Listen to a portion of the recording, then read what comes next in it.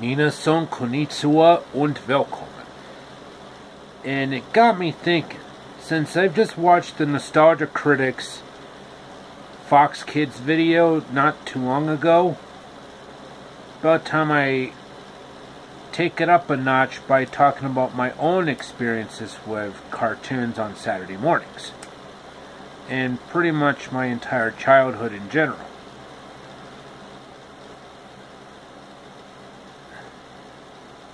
My earliest memory of being a child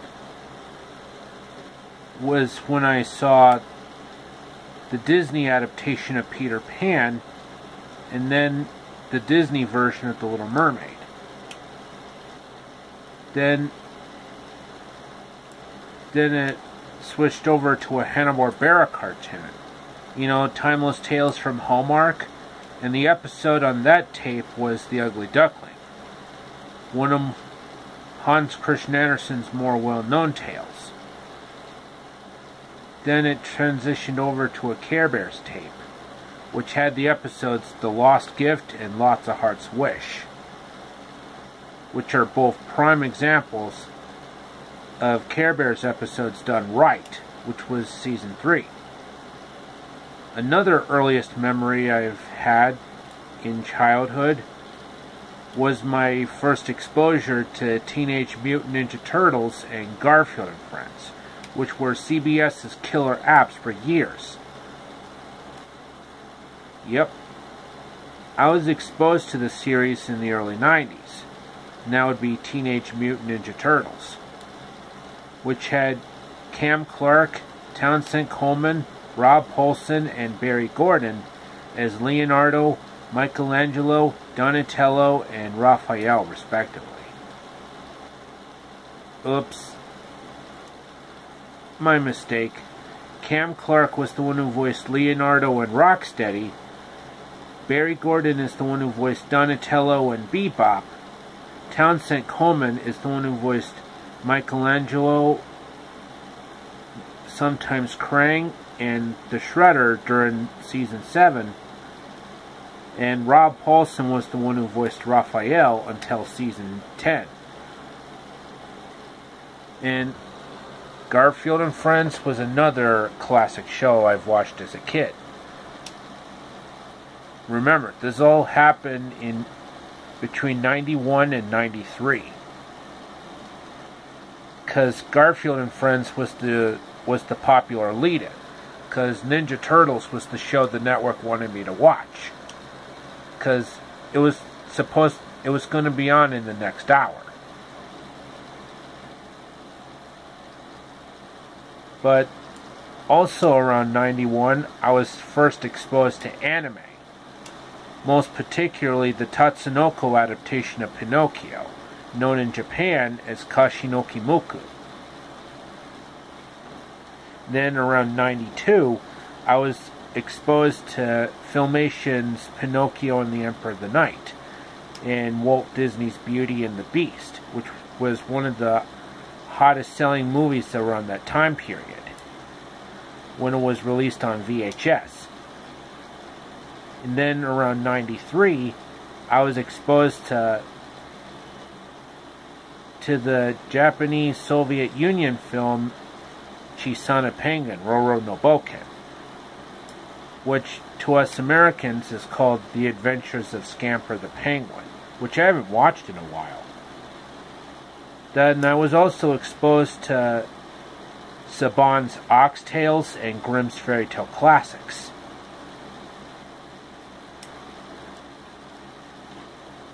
Yep. Ox Tales and Grimm's Fairy Tale Classics in 1993 from Saban. And the episode I remember from the latter was The Coat of Many Colors. Then I saw The Man of Iron in 1996. And between late 93 and early 94, Disney's Aladdin was the hot-selling tape, which had such familiar voices like Robin Williams and Gilbert Gottfried. And then around the summer of 1994, I became obsessed with Once Upon a Forest, which Hanna-Barbera produced and 20th Century Fox distributed. But 1 year prior, I was exposed to Fern Gully, The Last Rainforest, which also had Robin Williams, but it also had Tim Curry. Then between autumn and December of 94, I actually remembered CBS's Saturday morning lineup, which in the state of Wisconsin is centered around Central Standard Time. At 7 they showed the Little Mermaid TV series. Then at 7:30 they showed the Beethoven cartoon, based on the 2 movies from Universal Studios.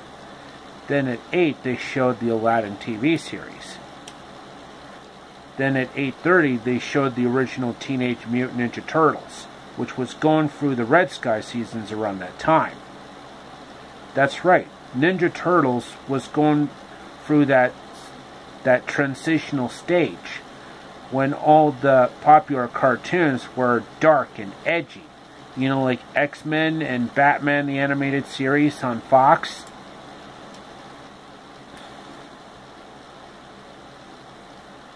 Anyway, back to CBS. At 9 o'clock, they showed Wildcats. At 9:30, they showed Skeleton Warriors. And then